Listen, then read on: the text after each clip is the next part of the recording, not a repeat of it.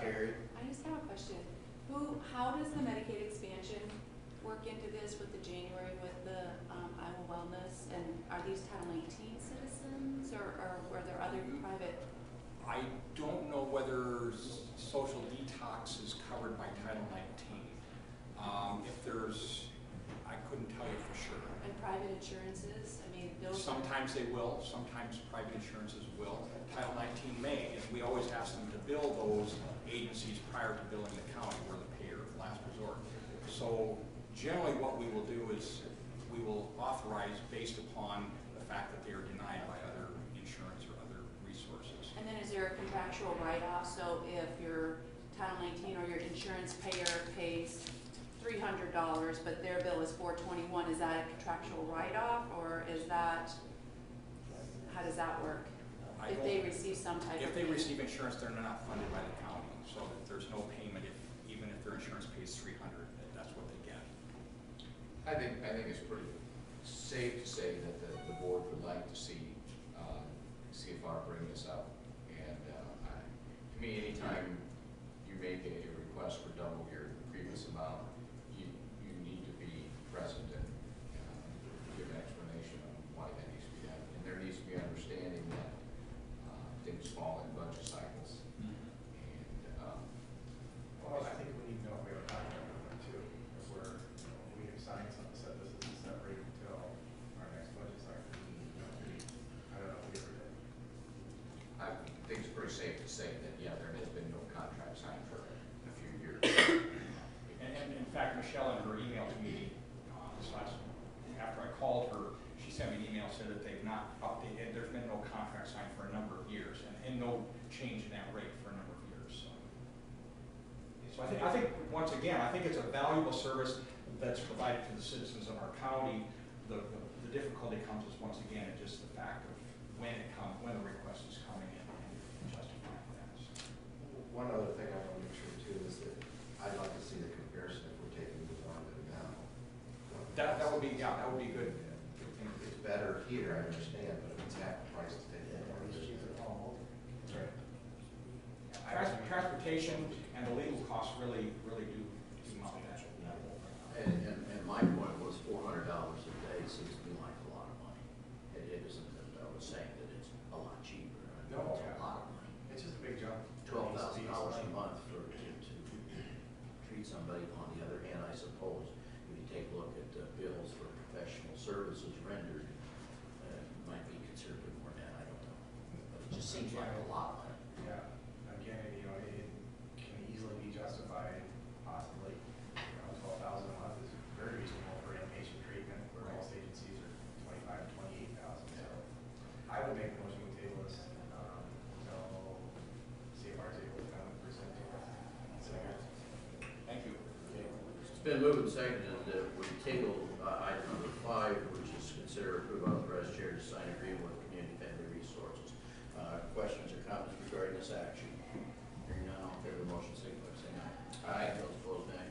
Motion carries.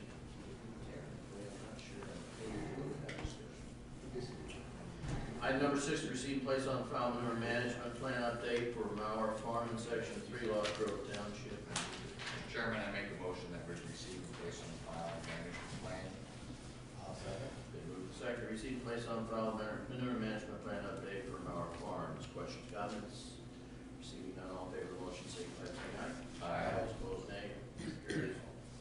Item number 7 is to approve temporary road closure on Easter Avenue between 280th and 290th Streets at 2 a.m. 2 p.m. Okay. On 2 p.m. October 28, 2013 for bridge replacement. Mr. Chairman, I'll move item 7. Perfect. Second. Moved and seconded, we approve temporary road closure on Easter Avenue for bridge replacement. This question? You always ask why we have to do this, but technically by the code it says we temporarily, you authorize me to temporarily close roads until such time they're entered in the minutes. I meant to have this one on last week's agenda, but it got misplaced, so here it is. Back open now. It's back open, yeah. The closed has been open. So we raised our change. Yeah. Okay, well, whoever objected to it, yeah. Any comments or questions regarding this item?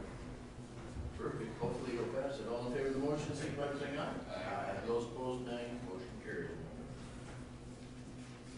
Item number 8 is to approve and authorize the chair to sign utility permit from Lehigh Valley Telephone to bury fiber optic cable along the south side of 300th Street from near northeast corner of section 18 Burnside Township, west of Juan Zach's temporary job trailers at 21863 300th Street in section 13 Clay Township. Mr. Chairman, I move item number 8. Second. Secondly, approve and authorize chair to sign utility permit for Lehigh Valley Telephone as read. Questions, comments? Hearing none, all in favor of the motion, signify by saying aye. Aye. Those opposed? Carried unanimously. Item number 9 is to approve and authorize chair to sign utility permit for Lehigh Valley Telephone to bury fiber optic cable along the south side of 320th Street in section 27 Clay Township, west of the new hog facility at 3213 Johnson Avenue in section 28 Clay Township. Mr. Chairman, I move item 9. Second. Perfect. Been moved and seconded, we approve and authorize chair to sign utility permit for Lehigh Valley to bury fiber cable in section 27 Clay Township. Question, comments? Hearing none, all in favor of the motion, signify by saying aye. Aye. Those opposed? Motion carries. Item number 10 now is to approve and authorize chair to send a utility permit from Webster Calhoun Telephone to bury fiber optic cable along the west side of Johnson Avenue from Highway 175 south, approximately 1,660 feet, to new hog facility at 3636 Johnson Avenue in section 15 Lost Grove Township. So moved. That'd be you, yeah. I'll second. Wonderful, thank you very much. Ben? I just wondered, anybody ever wonder what the hogs do with fiber optic? That's what I was wondering. Cable TV, they got it. Cable TV. Internet access. That's right. You mind if I go ahead now and ask for, all in favor of the motion to approve authorized chair to sign utility permit from Webster County Telephone to entertain hogs, say aye. Aye. Those opposed, nay. Motion carries. Wheels are falling off. Oh, okay, well, we will have a public hearing at 10:30 a.m. We'll then move down to citizens' opportunity to address the board with items not on the agenda.